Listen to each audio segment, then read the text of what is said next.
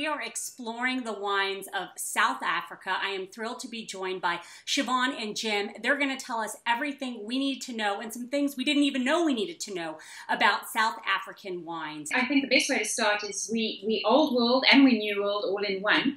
And so South African wine has a long-standing history of over 350 years, but we really are an exciting wine country at the moment. We've got lots of vibrant young winemakers doing some great, wonderful things in between catching a surf on their surfboard.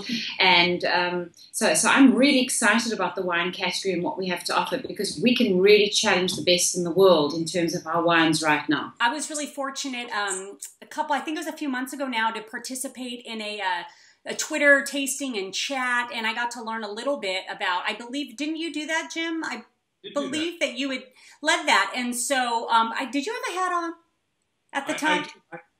Where's my hat? I know, I remember you had this. I thought we were all like hitting on you and flirting with you because you had this really cool hat on. I don't know, maybe I could be wrong, but I think I remember that. Oh, you did? Okay, see, I was right. You did have a hat on. So, see, okay, perfect. Okay, so now you got your hat on. I know who I'm talking to. When we did that Twitter tasting, I was so impressed to learn about the long history of winemaking. The story starts with when the Dutch first came to the Cape, and they needed basically grapes or wine to supplement the vitamin C on their ships. And so the industry was born. My in-laws went to South Africa a couple years ago, and they just loved it. They're still talking about this trip to South Africa.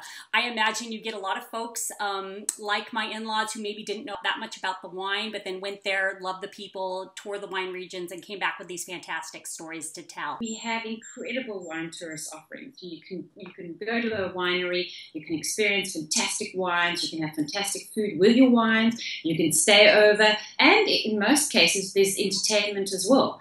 So we have this all-encompassing package, if you want to say.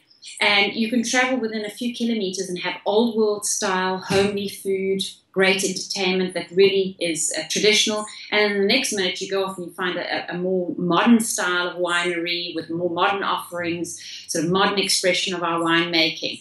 So it really creates a memorable experience with great weather, great scenery, and lots to do.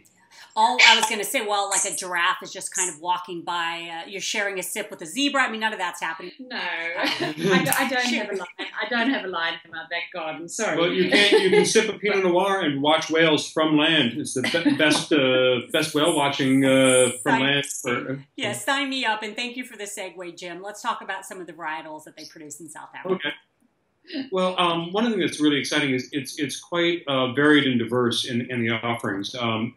There's the Cabernet is the most planted red. There's Merlot. There's Pinot Noir. There's Pinotage, which we can talk about. And on the white side, you have Sauvignon Blanc and Chardonnay. And then our most planted variety is Chenin Blanc. So it really has a lot to offer, lots of many different tastes as far as wine goes. And talk a little bit about Chenin Blanc, the history there, and why it is so popular. Well, it's about 18% of the plantings, which means there's more Chenin Blanc in South Africa than the rest of the world combined. And it's well, originally it was planted both for winemaking but also for brandy production. And one thing that the South Africans like is that it keeps its freshness even when you grow it in a warm climate, like some of our Stellenbosch or Swartland, some of our warmer regions. And it creates a wine that can have a wide range of expressions. But what we see now is kind of a median style that's great because it has enough body for Chardonnay drinkers. It's got freshness that a Pinot Grigio drinker would enjoy, and then it has this aromatic generosity that a Sauvignon Blanc drinker would like. So you can really, like, at a party, you can put that out, and it's going to have something for all your friends, and they're all going to find something they enjoy in it.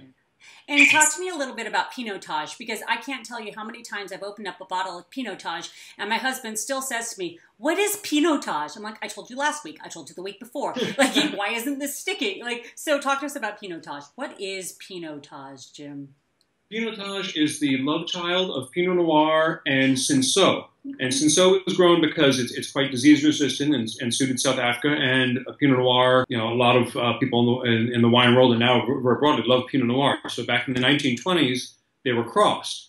And at the time, Cinsault was known locally as Hermitage. So Pinot Noir plus Hermitage yields Pinotage. That happened in Stellenbosch. So it's a uniquely South African cross. One of the things it picked up from its parent, Pinot Noir, is it can be a finicky grape, so it has a little bit of a mixed reputation, but now we find that the winemakers who are specializing in it are really serious about it. And like Pinot Noir, when you give it the attention and you grow it in the right place, you can get really wonderful wines from it. I was fortunate enough to try one of them along with some of the other wines that you sent, a Sauvignon Blanc as well as a sparkling rosé. Talk a little bit about the red blends and then some of the other wines that we tried. So we tasted the Warwick Cape blend called Three Cape Ladies. And a Cape blend is kind of a category that the industry created to kind of embrace Pinotage and put it in that blending context that I was talking about. So usually it's 30 to 70% Pinotage with other varieties. If I remember correctly, it's Pinotage, Cabernet, Merlot, and Syrah are the 4 grapes in it. Talk about the sparkling category, because I'm not sure that's something that people think about when they think about South African wines. It's funny that they don't, because it's growing dramatically here in the States. I think it was up about 50% last year of what the South African sparkling category.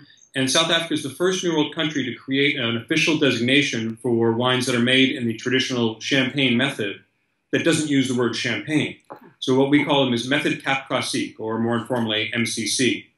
And it's got very much the same rules about a secondary fermentation in the bottle and then resting on the lees to create that wonderful texture that we love in champagne and other traditional method sparklings. Something about South African wines or the region that people don't know that you think that they should know? I think for me, it's the realization that South Africa is making some really world-class wines that can stand up to the best in the world. When people say that South African wines are good value, it doesn't just mean you should buy a cheap one because it's going to taste pretty good. It's that we over-deliver at all sorts of price points. If you need a good value vino that over-delivers, we now know where to go. So thank you both so much.